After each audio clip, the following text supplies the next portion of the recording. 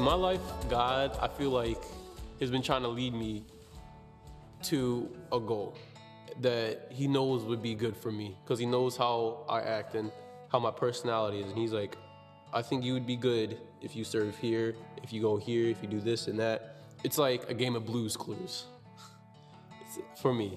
That's how I like relate back to it. After I find the last piece, I'll be at where God wants me to be. So my first clue was when I attended my second CIY trip, when Micah came up in my life.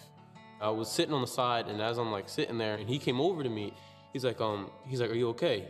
I was like, yeah, I'm good. He's like, I feel like you're thinking about something right now, or there's something going on in your life and I should pray for you. And the crazy thing was, literally moments before he walked up to me, I was like, God, please give me a sign. It was a big life changer for me, because then as I walked out, I was like, he's here. That was like God telling me to get started, and I should get involved, and I should do everything for him. So that's when I ended up serving, and what I ended up doing was sound and tech. Early 2017, I was talking to someone about being a pastor, and a whole bunch of people started like finding that out randomly. And like one day in school, I was like walking down the hall, and Coach Brooks, I call him Coach Brooks, Mr. Brooks. He was like, Isaiah. I was like, yeah. I was like, in the back of my head, I was like, oh geez, I'm in trouble. No one calls my name in school. So I'm like walking up. He's like, heard you want to be pastor. I was like, yeah. I was like, yeah, I do. And he's like, man, stick to that. I was like, all right, thanks, man. He's like, gave each other a little man hug or whatever. He goes, all right, man, I'll see you later. Give him a little hug. And then like everybody just found that out, and then they're like, man, I never knew you want to be a pastor. I was like, yeah, I want to be a pastor. And then everybody was like, why? And I was like, because in my life, pastors have really changed my life a lot. And I was like, I want to become a pastor and do that for somebody else's life. I want to be that person that everyone can trust, and I want to be there for everyone. You can't always be there for everyone, but I want to be there and at least help, because maybe that'll change their life, and they can change someone else's life. So then it's like a domino effect, I guess, of people just changing their life, turning to God, and then spreading out. So that's what happened to me. As it continued and the school year came up, that's when Exponential came up. I was able to attend Exponential because Jared Fox, the pastor, I guess something came up and he couldn't do it, and he was like, I just want to find somebody who can go. And he was like, I know you want to be a pastor, and I was like, I think it'll be really good for you. And I was like, really? I was like, all right. I was like, that's cool. I'll go. It was the second week of school, so my mom was, a little judgy about it, but she was like, go ahead, it's for God, So I went. I was actually like understanding what was being taught to me, and something that I thought was like God being like, hey, you're on the right path, was when he was like, hey, you should do this raffle. I put my name in, and I ended up winning an Apple TV, and I was like, wow. And that was like another clue. It seems a little cheesy, but it was like another clue. Like God was like, hey, you're going in the right place.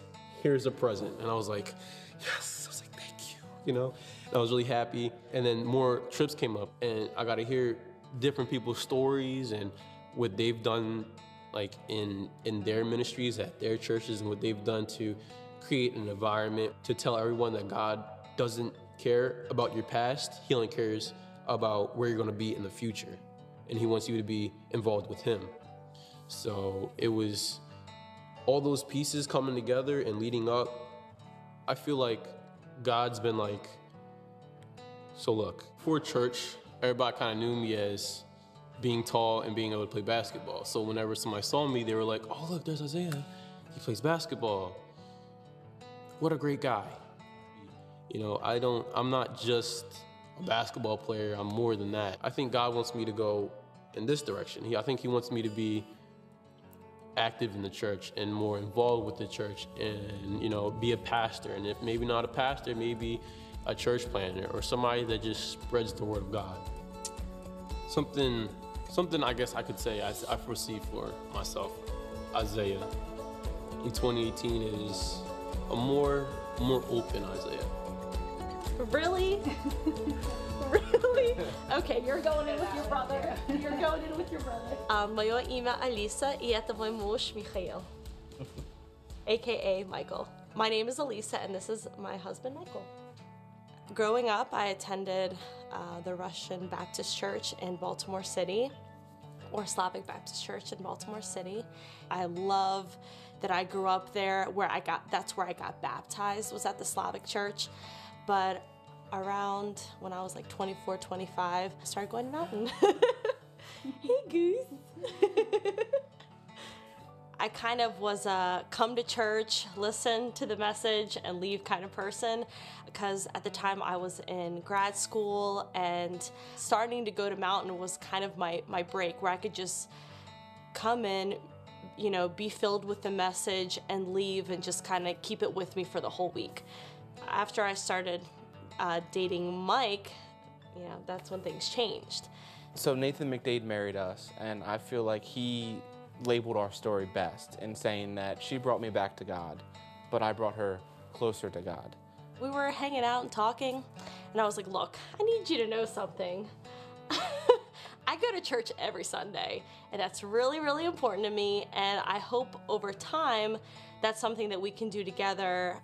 So I agreed to go to Mount with her, and we went the first time knowing that I didn't always see eye to eye with her religiously. I was kind of nervous. It's a lot different from churches I used to attend.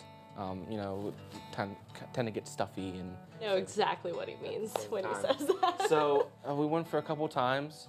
It was when Mountain was doing their big upgrade into like the new video boards and adding more cameras, and so I kind of said to her, like, if we're going to be attending regularly, I'd like to find kind of a home. You know, I've always had That's exactly what I always wanted.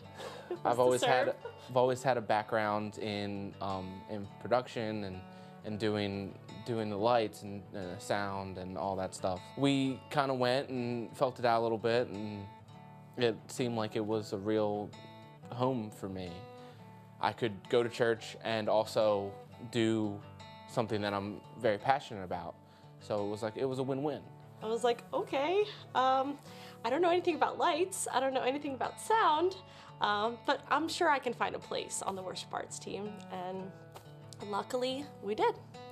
We got really blessed with, you know, the worship team taking us in, and it was really like a second family for us. We felt so close to them even after a short period of time. We got to incorporate a lot of the people we serve with week in and week out in our wedding and having them there. Something that was really cool, because we had only started serving for a little bit, but Mike's brother passed away a year ago, and his viewing was in Annapolis, and we had only known these guys for a few months, and they drove all the way from Harford County to Annapolis to be there for us and for Mike's family. And I thought that in itself was huge that they were there for us. So I thought that was really, really, really cool. And I think because they did that for us, I think that's what kind of like solidified, like these guys are going to be around. You know, she started going to church.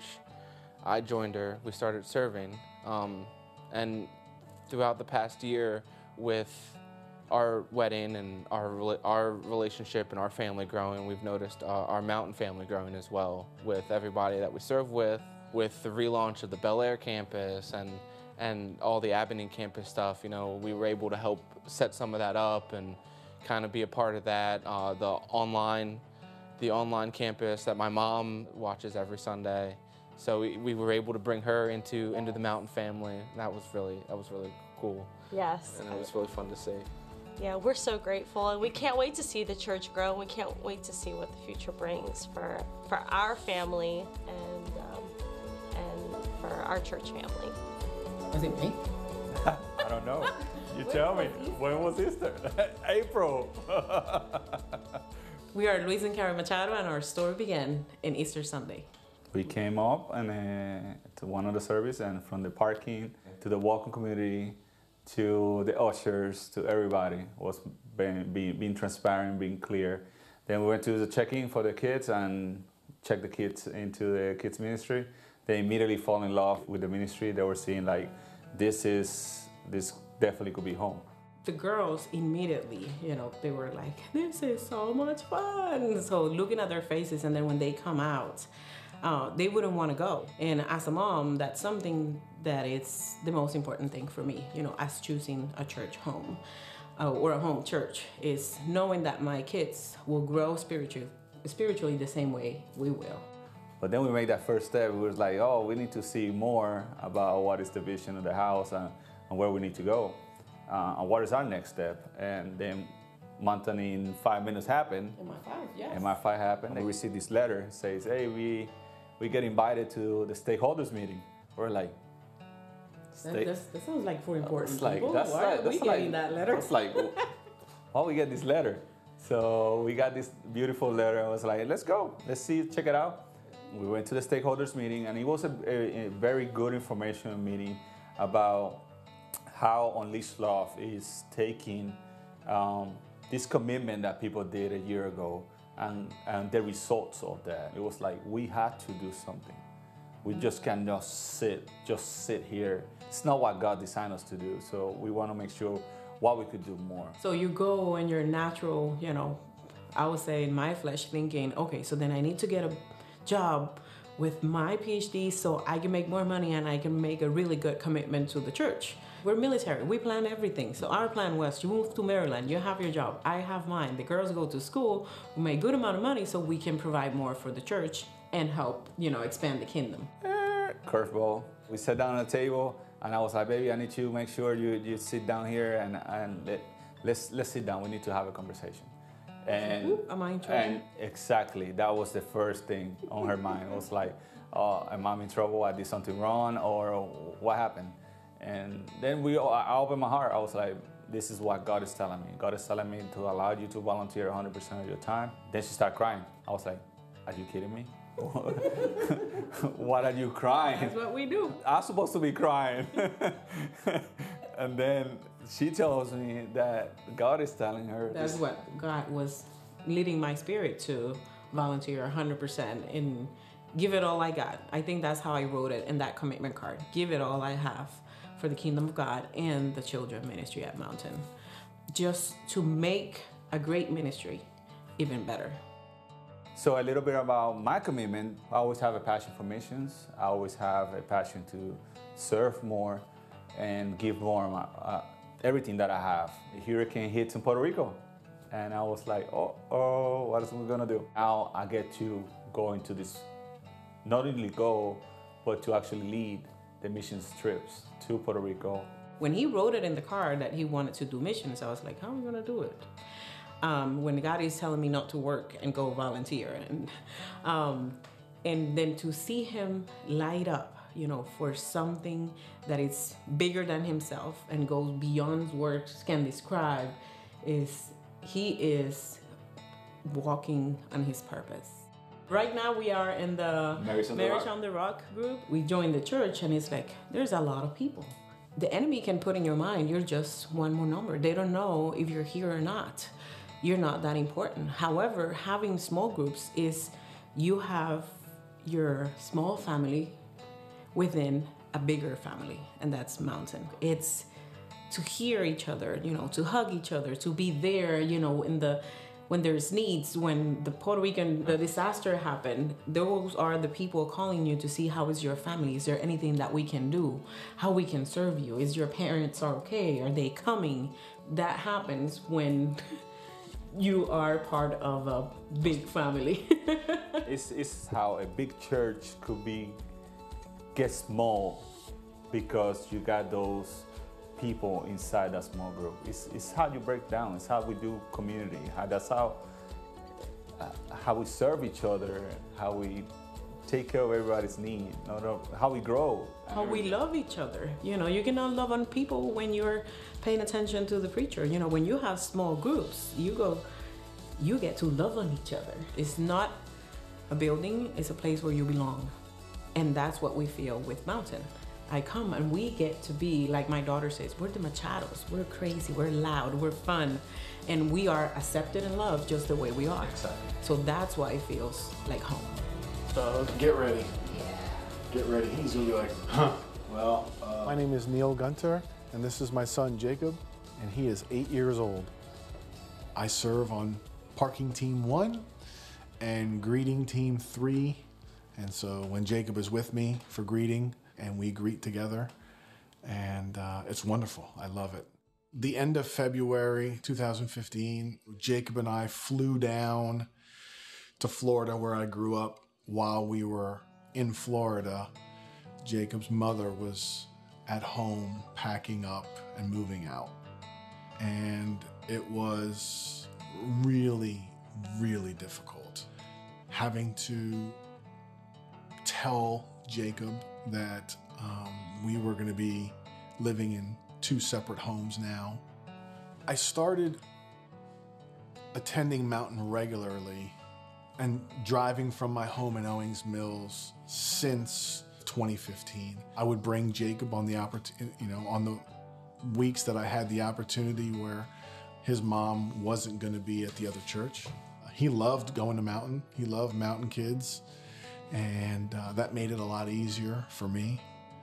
For most of 2017, it has been a teaching journey with Jacob. More so when we moved here, I told him about the Abingdon campus, that I was going to be a part of it. And he asks, 8-year-old questions. I'm not the most patient guy in the world.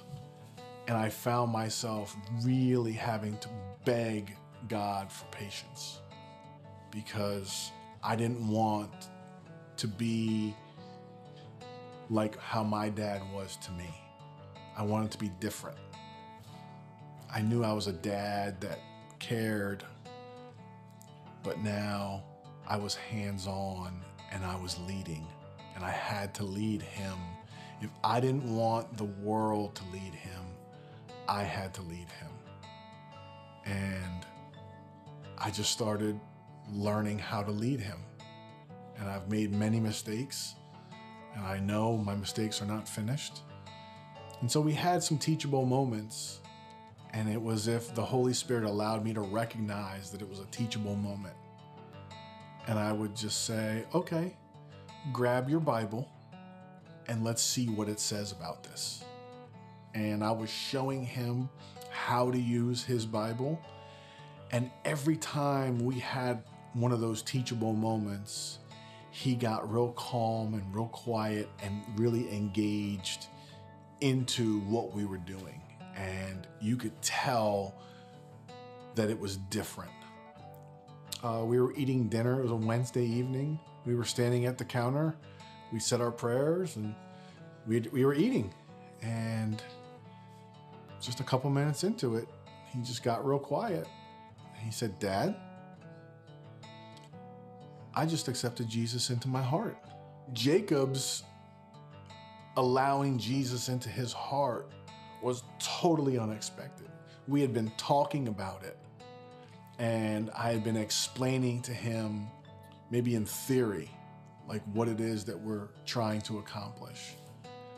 And I knew that over time, that if I kept on using God's word and speaking it into his life, that at some point in time, he'll start to get it. But I didn't expect it on October 17th. That was totally out of left field. 2017 started off with connecting with a small group, moving out of a home that we were in for 10 years, coming here thinking I was going to be going to the Mountain Road, and now I'm going to Abingdon. They opened the Abingdon. Nothing of which I expected. My son accepting Jesus into his heart. It's just been so wonderful. It hasn't been easy. In fact, it's been very challenging at times. But I see what God is doing in my life and how his ways are so much higher than my ways. And his plan for me is very different than what I had had in mind. And I couldn't be more thankful.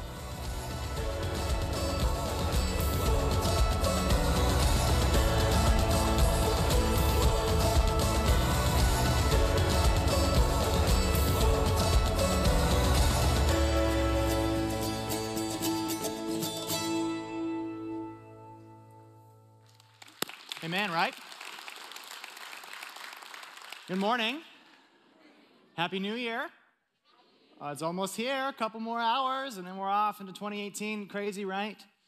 Crazy stuff. My name is Zach. I'm excited to be with you this morning. Some of you maybe have seen me around or kind of work behind the scenes, but I'm excited to have a little chat with you and converse a little bit. The film was awesome. I love seeing that.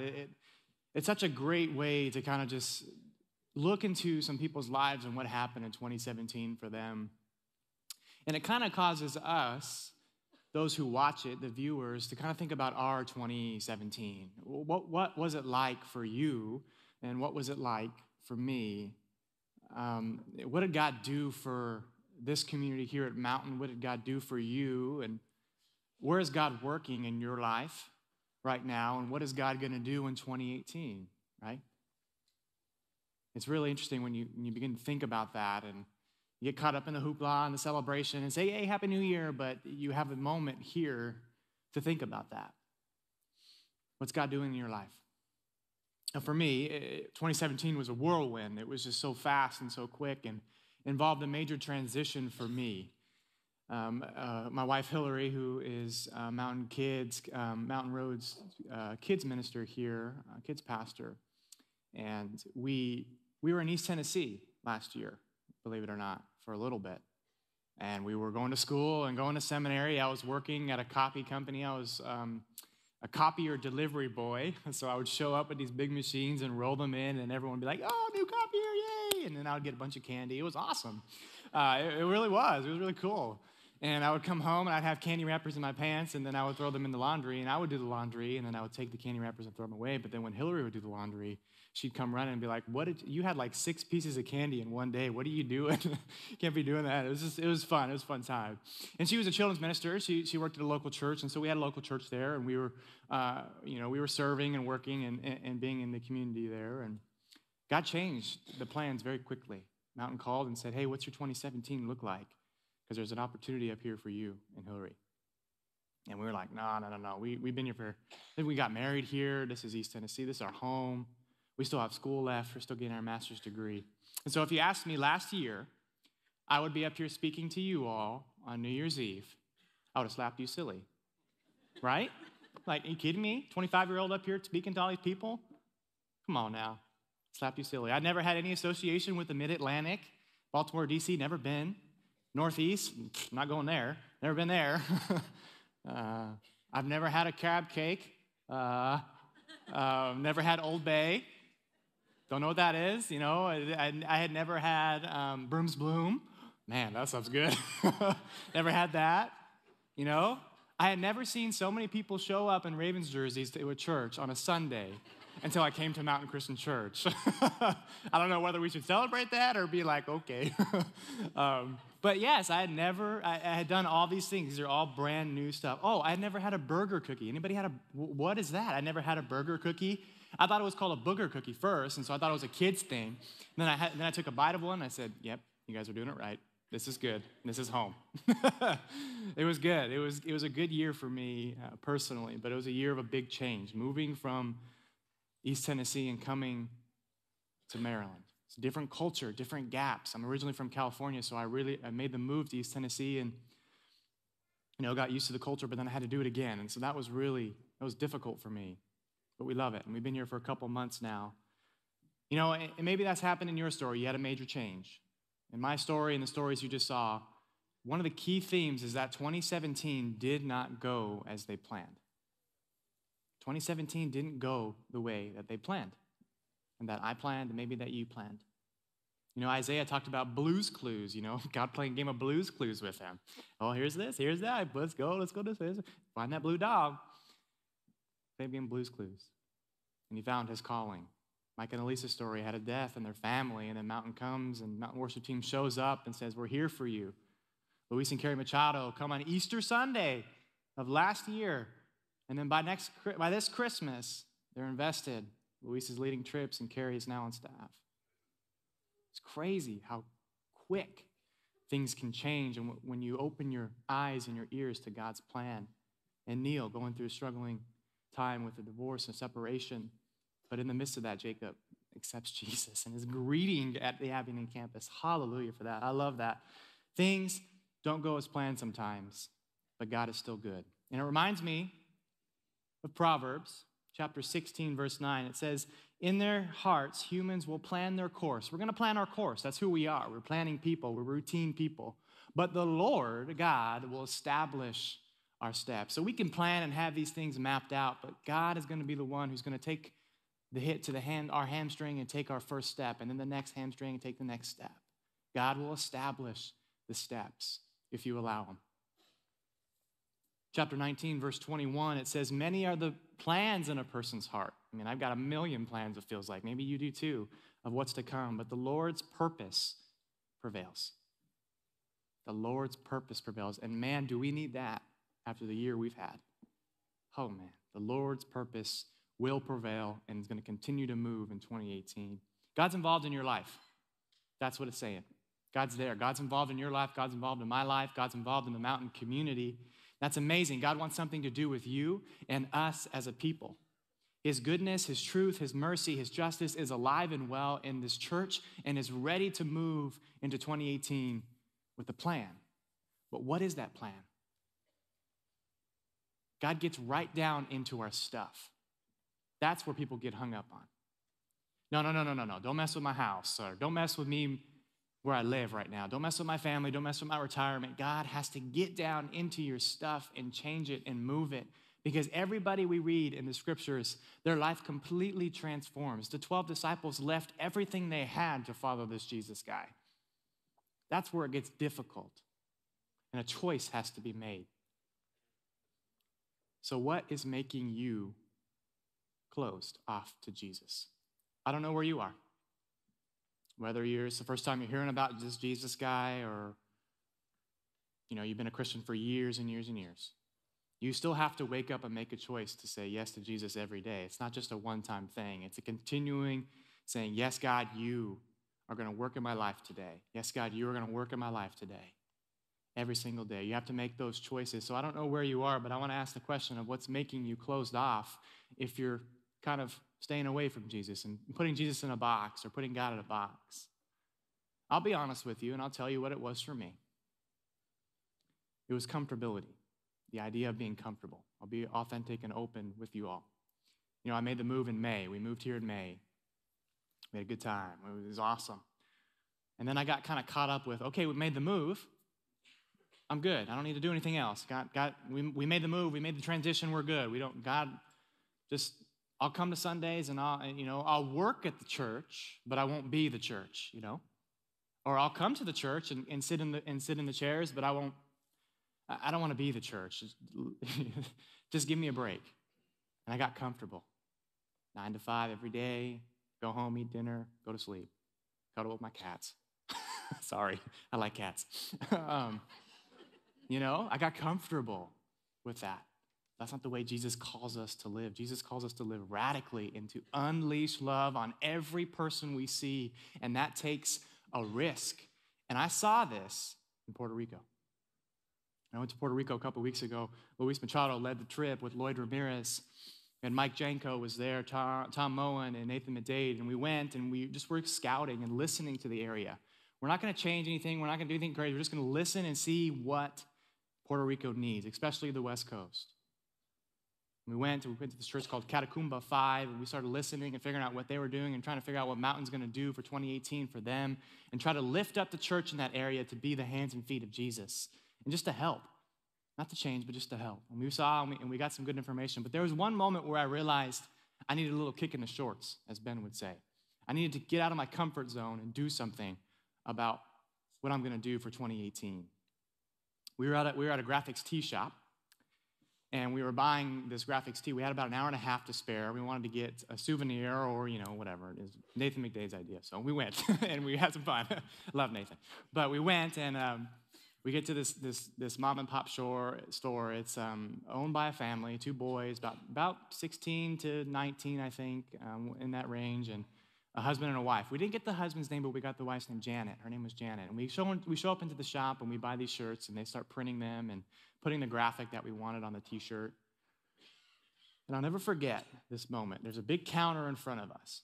Mike Janko was sitting in a stool. If you know Mike, he's a building ops guy, absolutely incredible human. I mean, he just loves Jesus, is on fire for Christ. And he reaches out and he touches the guy on the shoulder and he says, hey, I just have a sense, I need to pray for you, or we need to pray for you.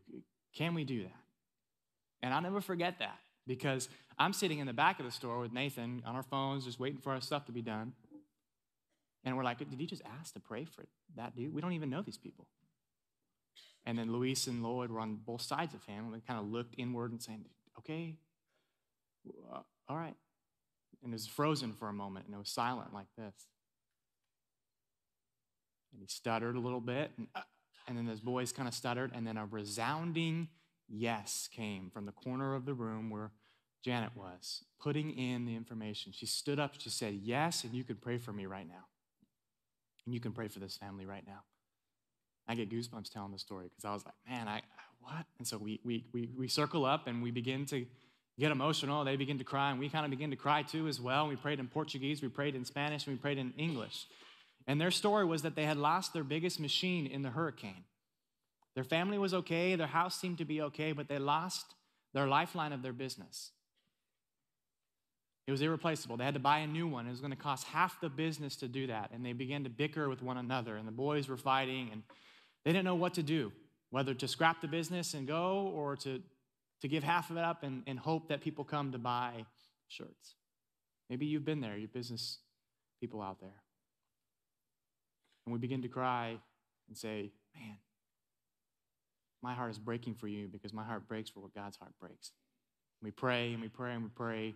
And after we finish praying, we look at them in the eyes and we say, hey, we're coming back. We're going to come back every month, hopefully, the next year. We're going to come check in on you and see how you're doing, maybe. We're going to do that in Houston, and we're going to do that in Florida and the U.S. Virgin Islands as well. But in that moment, for me personally, it gave me a little kick in the shorts, and I said, could I have done what Mike Janko did? Could I have reached my hand out to somebody I didn't know and say, hey, can I pray for you? Or can I give you a meal? Or can I give you a jacket? Or can I give you some shoes or something? What can I do to be the hands and feet of Jesus to you? Because that's what the church looks like. That's what the church does. And that's what Jesus did, because Jesus looked for the Zacchaeus. Jesus looked for the woman caught in adultery. Jesus looked for the woman at the well, the Nicodemus. We all could name thousands of biblical characters that Jesus looked for and said, that is the person I want the most. Who is that in your life? Who is that in your life? In 2018, who do you need to look for to be the hands and feet of Jesus to?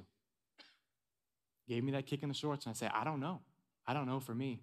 That means I need to get out in the community more. I need to be in the coffee shops. I need to be in the car dealerships. I need to be looking and talking and conversing with people who don't call this place home and say, have you heard of Jesus? Have you heard of the hope that Jesus offers? Not what the media says, not what so-and-so says, but have you heard the true biblical look at Jesus and what he does and what he did, not for you, but for the whole world, and that you can be a part of that in 2018. Who is that in your life? Is it you? Is this your first time at church, second time at church, third time at church? Is it you? Is Jesus wanting you? If he is, welcome home. This is the place for you. So how do we do that? Two things. We be grateful for 2017. That's the first thing. We got to be grateful for 2017, even though it was a dark year. It really was. In our community here specifically too. We're still grateful for 2017. We take a page out of Neil's book and we listen to him and we say we're grateful, even though it was the hardest year yet for a lot of us, because God is still moving and is there. And second, we be open towards 2018. We be open towards 2018. We open our hearts, we open our minds, our eyes, our ears, and we listen to the people on the fringes, and we find them. And we say, Jesus is here for you and is ready to bring hope. So let's make that commitment together today and now. Let's come back next year. Oh, that's cool. Next year. And be open to what God's going to do with Mountain and what God's going to do with you and this community. And that may take an action step. For me, it was getting rid of my comfortable self. It was me saying, okay, maybe one of these office days I need to spend it in a coffee shop and talking to people, not in my cubicle typing away. Maybe I need to go here. Maybe I need to talk to this person. Maybe I need to make a phone call here. Maybe I've got a hard heart or some cynicism. Maybe that's you. Maybe you've got some doubt and some fear with all this. Maybe it's to step up in the church to start serving in Mountain Kids, to start serving in student ministries. Welcome to Mountain. Maybe you interact with a kid like Isaiah and you say, hey, look, God wants you to be a pastor. And then boom, he's off on his course. Maybe you're the step. Maybe you're the next step, the established step. So I encourage you to take a look at that. Spend some time reflecting on 2017. Be grateful for it, and then be open towards 2018. Because when we come back here, we're going to jump into a series called This Is Us, and it's going to be an incredible series. We're looking at different things that establish and what makes Mountain, Mountain. We're a community that's mission first. We're a community that loves kids. We're a community that celebrates diversity. We're a community like that. In these next 6 weeks, we're going to look at that. And it's a great way to start the series. But I encourage you to be open to it because God's going to change you and God's going to make some crazy stuff. And it's always easy to say no. It really is. I say no a lot, and I shouldn't, but I do. And I want to say yes. So I'm praying for God to allow me to say yes and to give me the soft heart to say yes. Just like Isaiah said, you know what? I want to be a more open Isaiah in 2018. I want to be a more open Zach in 2018. So God wants to invest in you. How are you going to allow? Are you going to allow that to happen? You're going to make that choice? You're going to pray for that? What if you decide to be open to God's call? It's going to be easy to say no, but you have a chance to say yes. So let's come back next year, and let's say yes and say yes every single day as we head into 2018. God's got big plans, right? Big plans, because this is us, and this is a community that's going to change Hartford County and Baltimore and move outside these nations' borders as well. Amen? All right, let's pray. God, you're so great. We're so thankful for an opportunity to thank you. God, allow us to be grateful for 2017. It was a hard year for a lot of us. We're still thankful that you were still in the midst and you're still moving and you're still changing and you're still allowing us to move towards you. Let us be open for 2018. It's a big opportunity. It's a whole year, a whole calendar year, new hope. New days, new seasons are coming for a lot of us, if not all. And we have an opportunity to say yes to you and to be open and to move into the kingdom of God like you want us to be faithful servants to you and to change the world one person at a time, to be the hands and feet of Jesus in Puerto Rico, in Houston, in Florida, in Hartford County, wherever we are. Let us be the hands and feet of Jesus. But first, let us be open to that. And we thank you for that. We thank you for Jesus. Amen. God bless you.